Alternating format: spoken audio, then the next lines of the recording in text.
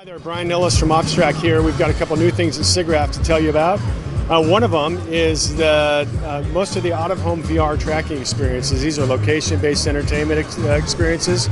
Most of them don't have any skeletal tracking, which means if you've got your HMD on and you're looking across at other people who are participating in that environment, you don't see what their skeleton's doing. You don't have a representation of them at all. But now, by placing these active pucks from OptiTrack on your hands and your feet, you get a perfectly animated skeleton for everybody who's got an HMD on.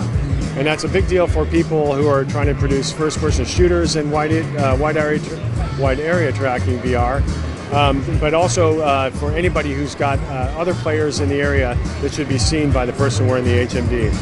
And the second launch that we've got is traditionally optical tracking systems, wide area tracking systems like ours, have had to have been calibrated once a day. But now with our new technology, they self-calibrate. So that's done on installation, and then having just people moving around the experience updates the calibration, so we get this fantastic high accuracy tracking data at all times, and it doesn't have to be run by a technician.